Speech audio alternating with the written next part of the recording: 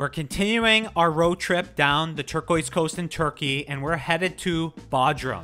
Built around 2 bays on the southwest coast of Turkey, Bodrum's made a name for itself with an alluring combination of nightlife, beaches, and history. By day, you can visit the 15th century St. Peter's Castle or Bodrum Castle with its shipwreck museum inside, or by night, hit the beaches for some DJ beats and stylish summer parties. Here are the top 5 places you need to visit in Bodrum.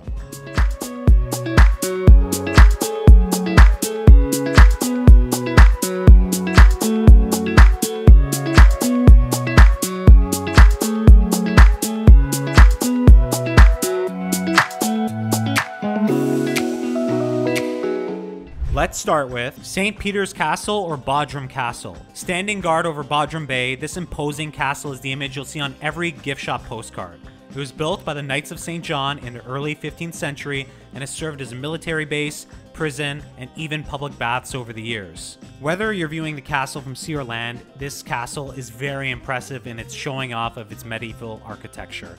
The construction of this castle took years to complete, and it was occupying some 30,000 square feet at its base. Quite honestly, there's the reason why I'm mentioning the Bodrum Castle first. It's the icon and pillar of what makes Bodrum beautiful, and it's definitely a must-see stop when you're here in Bodrum, not only because of the castle's beauty, but because this stop is actually going to take you to the next destination that you want to see, and conveniently, it's located in the castle, and that's the Museum of Underwater Archaeology. I really love the fact that they not only get you to see a castle when you go ahead and make the trip down here, and you see all the wonders, you hear about the history, but a big part of the history is actually all the stuff that's happened at sea near this beautiful peninsula in Bodrum. And the underwater archaeology focuses on the shipwrecks specifically that have all kind of floundered around here over the last 600 years. So some of the wrecks here on display includes the world's oldest, found in Uluburun in southwest Turkey, and this is actually believed to be from the 14th century BCE, and it was so fragile that it took a decade for them to resurrect.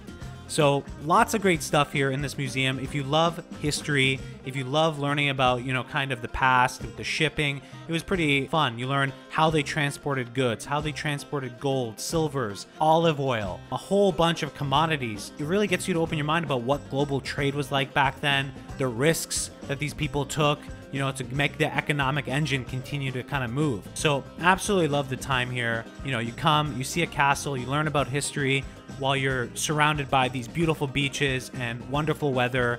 And this is truly a top experience to visit when you're visiting Bodrum. Number 3 is Bodrum Beach and the Bodrum Boardwalk. Look, you're coming to Bodrum. You know Bodrum's known for its amazing markets and nightlife.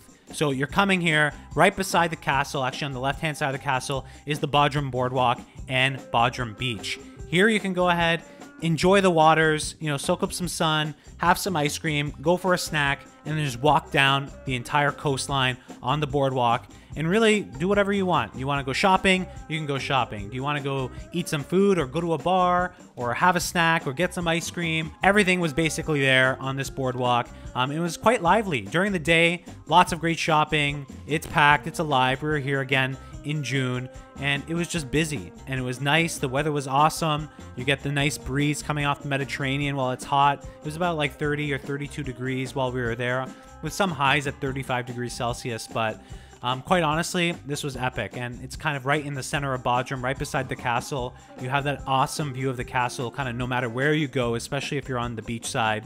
So it's definitely another place that you must go and see. Prepare to walk. There's a lot of walking that you're going to be doing.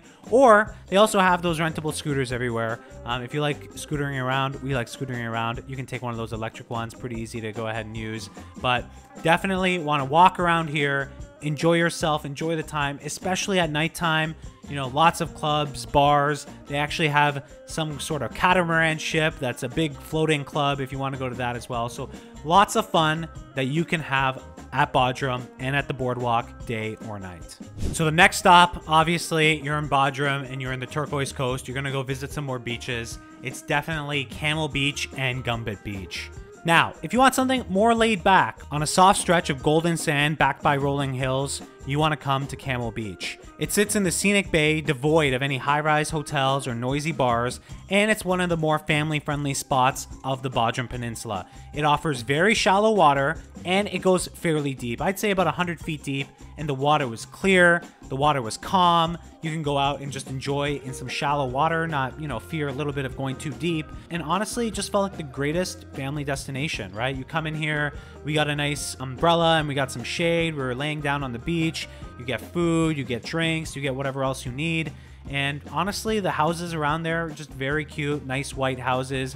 It definitely reminds me of like a Mykonos or Santorini in Greece. And you just sit back and relax. Like, what can you say, right? You just have beautiful fine sand, beautiful water, great sun, great weather, water activities, right? If you got some boats, you can go out and do some boating. But really, you can kick back, relax, and enjoy kind of like a little bit of the less of chaos of the downtown city of Bodrum. And by the way, when I say chaos, I'm comparatively speaking. Bodrum's population, even with tourists, surges up to about 200,000 in terms of population. So it's really not that crazy, but it is crazy because it is small. So Bodrum, the peninsula, is quite small in pack. So with all those people, especially tourists, it's always going to feel like it's a big party there. So Camel Beach is definitely a little bit more laid back, a little bit more relaxed and chill, in some place that, you can comfortably bring your kids, bring your family, and have a great time.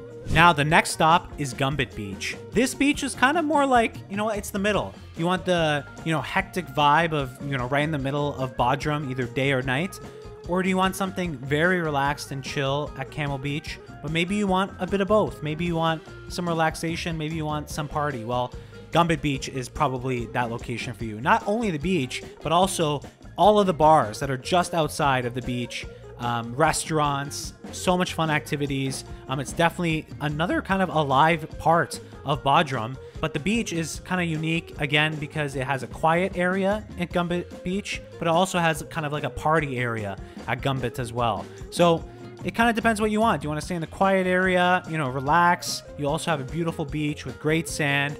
Not as sandy as Camel Beach, but still shallow for maybe 100 feet going out. So it's beautiful, clear water. Again, lots of stuff right on the beach, restaurants, bars, music, a party, or you can just sit back, read a book, do what you'd like. But Gumbet Beach, definitely a place you want to go visit. Another one that I definitely would say, along with Camel Beach, you're here in the sun of the Mediterranean. You want to go ahead and explore some of these beaches, and I have a bias towards beaches. And if I forgot to mention Camel Beach, do they have camels there? Unfortunately, we didn't get to see a camel, but apparently they do have camels there, so you can take a camel ride at Camel Beach if you want to. There are no camels at Gumbet Beach, just a lot of parties and a lot of drinking, if that's your vibe. And finally, we're going and saying the boat tour is the next destination that you need to see when you're in Bodrum. Only because you want to get out on the water again and see everything around the peninsula, right? You want to go ahead, see it from a different angle, and there's no better way to go ahead and experience it with a boat. So, of course, in a previous video when we were in Fethiye, we took that boat tour, and that was awesome. That was a great way to see Fethiye. And in the same way, you want to come to Bodrum, get on a boat, and just go experience the beauty of the nature, of the beaches, of all these different places. One of the areas that we visited was Cleopatra Bay, and that was just breathtaking and gorgeous. And it's awesome to see that all of these little pieces of the island, of the peninsula, meeting the Mediterranean Sea, and it's just so beautiful. You get all these beautiful colors of turquoise and blues all come together with the fish all kind of swimming across your feet when you're in the water. And the water's very salty, so you just easily float. And it's 35 degrees and it's hot, and you get into this water and you feel so refreshed. It's quite honestly one of the things that I always say to do if you're in Turkey and in the Mediterranean. Get on a boat tour. Go see all of the areas around the peninsula that you can't on foot. Go enjoy the water, soak up the sun, listen to some music, do some dancing if that's your thing. Not my thing so much, but You know, everyone likes to dance. I like to dance sometimes too, but I was more in the relaxation mode at this point. But you can do what you want, and that's a great thing about a boat trip, right? You want to party, you want to have a fun time, you want to just have a relaxing, you know, jettison out into the water, you can do that too. But this boat trip that we did, we went on a pirate ship boat, which was a little bit different from the, you know, kind of real boat, I would say, that we went to in the past. It was a little fun, you know, Pirates of the Caribbean. We thought, listen, when's the last time or when's the next time we're going to go into the Black Pearl? So we went onto this pirate boat into the sea in the Mediterranean. I thought it was really cool. We had a lot of fun. And those are the top 5 places to visit in Bodrum. Bodrum is a beautiful, beautiful city. It is just gorgeous, right? The Mediterranean Sea, all of the beaches, the amazing, amazing food, the great people. We stayed at the Marmara Bodrum, which was just over top of the city, and it just looked breathtaking. The sunsets turned the sky into a dark orange fire, and it was a great time. We stayed here for 5 nights. I wish we could have stayed there longer, but great destination to visit. If you haven't already, make sure you subscribe to the channel. We're on this road trip in Turkey. We went to Antalya, we went to Fethiye, went to Marmaris, we're in Bodrum. We're gonna go to Çeşme after, along this road trip down the Turquoise coast. And this has been an epic, epic road trip. If you follow me on this channel, you know I love cars. And a big part of my love for cars is the fact that it's kind of intertwined with traveling.